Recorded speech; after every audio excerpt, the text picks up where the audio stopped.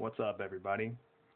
Alright, so in this video we're going to talk about prefix multipliers, and basically odds are you've worked with prefix multipliers before. You know, everybody's dealt with them at some point. But what a prefix multiplier is some power of 10 multiplied by a base unit. Now that base unit could be grams, meters, liters, whatever, as long as it's a metric unit. Each prefix multiplier has a unique prefix, symbol, and power of 10 associated with it. We'll get more into that in a little bit. Lastly, prefix multipliers make life extremely easy, and we'll get into that in a little bit also. Here we have a table of common prefix multipliers, and I've put the prefix on the left, the symbol for the prefix in the middle, and the power of 10 associated with that prefix on the right. Notice you have, maybe some of the more common ones like kilo, centa, milli, micro, nano. You're probably familiar with these. Some of them you're probably a little less familiar with, but that's okay. Alright, so before I get into problems using these, I want to show you a little something that pretty much demonstrates why working with prefix multipliers is so easy. So let me just show you what I mean. Suppose we have 13.7 miles and we want to convert that to inches. Well, the only way to do this would be a multi-step conversion factor problem in which you use these two relationships. 1 mile is equal to 5,280 feet and 1 foot is equal to 12 inches. If you need to maybe brush up on your conversion factors, I actually have a video for that. So yeah, just dig around for that.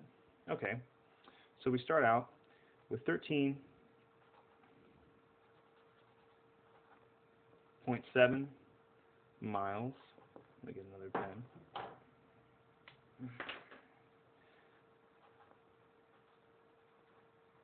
13.7 miles. In our conversion factor, we're going to convert from miles to feet, and we said that 1 mile is equal to 5,280 feet, and then we're going to convert from feet to inches, and we said that 12 inches are in 1 foot. Making sure our units cancel, looks like miles cancel, and feet also cancel. Okay, now I don't know about you, but if you look at the math, just the math of what's going on here, you got 13.7 times 5,280 times 12. I don't know about you, but I cannot do that in my head. If you can do that in your head, bravo. You're you're gifted. For the rest of us, however, this is a problem where we are pretty much forced to bust out the calculator. And now I'm not going to solve it. I'm not really interested in that. I was just pretty much demonstrating how difficult this math is. Suppose we had a similar operation but in the metric system. For example, suppose we had 13.7 kilometers and we wanted to convert that to centimeters, right? 13.7 kilometers to centimeters. Well, using prefix multipliers, this problem becomes a lot easier. So we have 13.7 kilometers, and if I set up my conversion factor, my first conversion factor, we're going to put the base unit on top, meters, and put kilometers at the bottom. And we know that 1 kilometer, if we refer back to this table here, you see the prefix kilo has a lowercase k, and its multiplier is 10 to the third power. Okay, so we know that 1 kilometer is equal to 10 to the third, or, more commonly, 1,000 meters. But, of course, we're not done. We need to get it in centimeters. So if we set up a second conversion factor, putting meters on the bottom and centimeters on the top, well, we know that 1 centimeter, if we refer to this chart, it says that centa is right here, so that's 10 to the negative 2. That's the power of 10 that we multiply by now, or that's associated with that prefix. So now we have 1 centimeter is equal to 10 to the negative 2. meters. And notice that this math is a lot easier. I mean, all you're doing essentially is moving the decimal point. You have a power of 3 up here, 10 to the third, and then you're dividing that by 10 to the negative second. So if you think about it,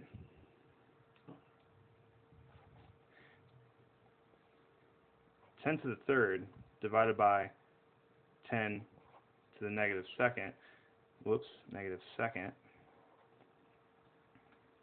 Well, how do we do that?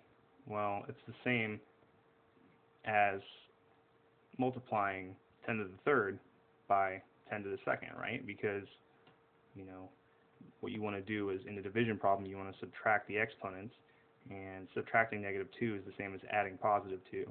And so your result is 10 to the fifth. So 10 to the fifth is what we're multiplying this 13.7 by. I mean, and all you're doing when you're multiplying by a power of 10 is just moving the decimal point. Up here, we're not just simply moving the decimal point. We have to multiply 3 individual numbers. But here, it's much easier. All you have to do is move the decimal point. Okay, since 10 to the 5 is positive, that means we're going to move this decimal point here 5 places to the right.